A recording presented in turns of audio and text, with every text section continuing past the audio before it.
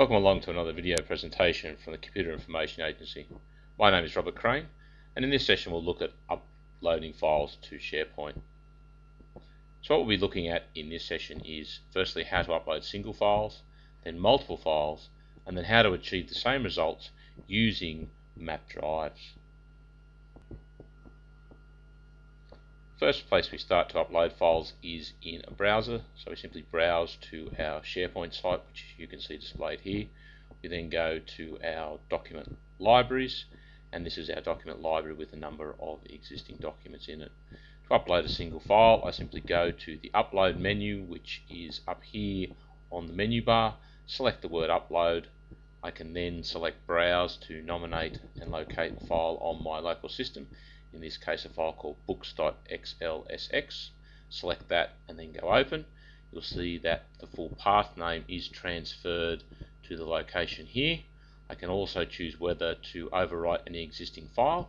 In this case, I will leave that checked. Once I'm happy with these options, I select the OK button to continue, and you'll see that this file called books is now uploaded to my SharePoint site.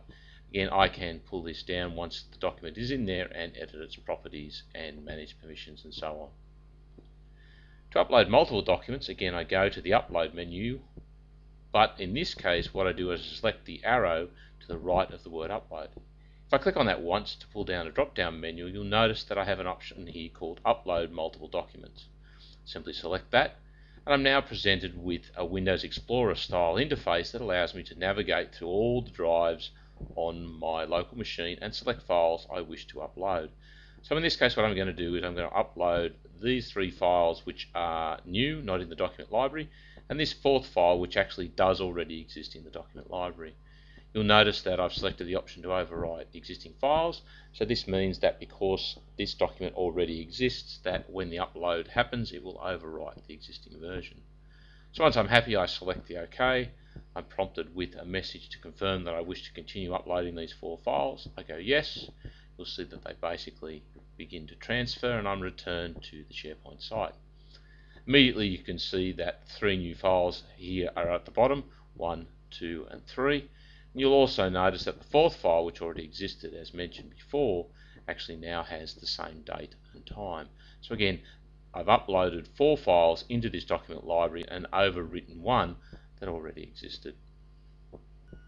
To do a map network drive, I need to return to my local workstation, in this case Windows XP.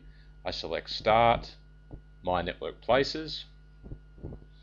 I then go to the top left up here and you'll notice there's an option called Add a Network Place. I select that to commence the wizard. So I go Next.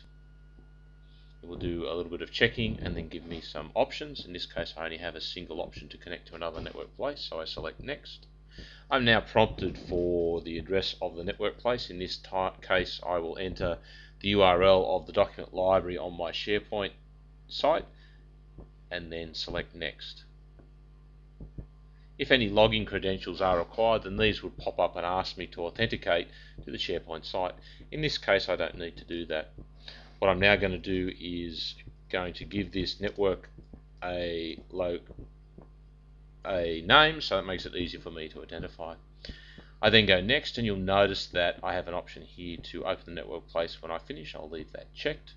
So if I now finish, I should now see a list of all the documents in this network place, which is pointing to my SharePoint document library. You'll now see that all the documents in my document library have been displayed. So in this case you can see that there are a total of 9 documents. If I return to my document library just to check that, you'll see again that is correct. I have those same 9 documents in there. So again, once I have mapped this network place, I can close out these locations here. Now if I then browse my network through Windows Explorer, you can see that under Network Places I have the option here for my SharePoint documents. If I select that, again it opens them as any normal file and folder. So now that I have mapped network drives, what I can do is I can, for example, take information from my local C drive, in this case, and then drag and drop it directly on to the network place which represents my file my files on SharePoint. So again, I've just copied the document called WS Blackberry Orphans. If I go to my SharePoint document library and have a look in this folder now, I should see that document appear. And as you can see in this case, you will see that this file WS Blackberry Orphans does appear in the SharePoint documents folder. And now if I return to my web interface and refresh the page on the document library, I should now also see that that document also appears in the graphical user interface. So again, here is that document here, WSJ Blackberry Orphans. The way network drives are mapped in Windows Vista and Windows 7 are slightly different from Windows XP, so we'll just do that now.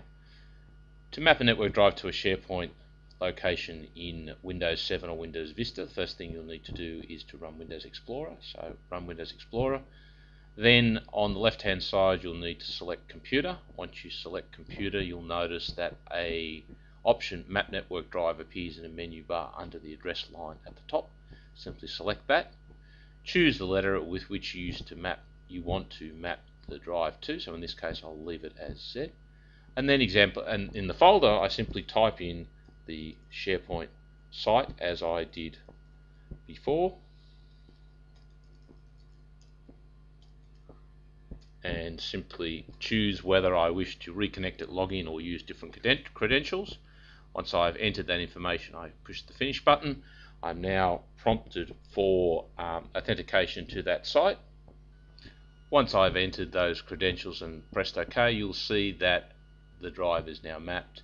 If I now expand the computer option here, you'll see under the computer I have an option here which is dav www root, and then the SharePoint site, and then the drive letter that I've allocated to.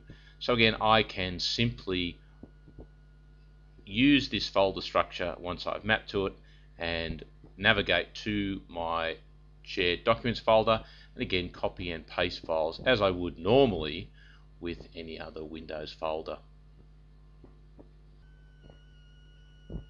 Thank you for taking the time to watch this presentation from the Computer Information Agency. I'd also ask that you remember our SharePoint Operations Guide, which is the most comprehensive guide on how to use, install, migrate and maintain Windows SharePoint. More information about this can be found at the site www.wssops.com. If you have any questions or any feedback about what you've seen here today, please feel free to contact me via director@ciaops.com or via my blog, supportweb.ciaops.net.au/blog. Thank you very much.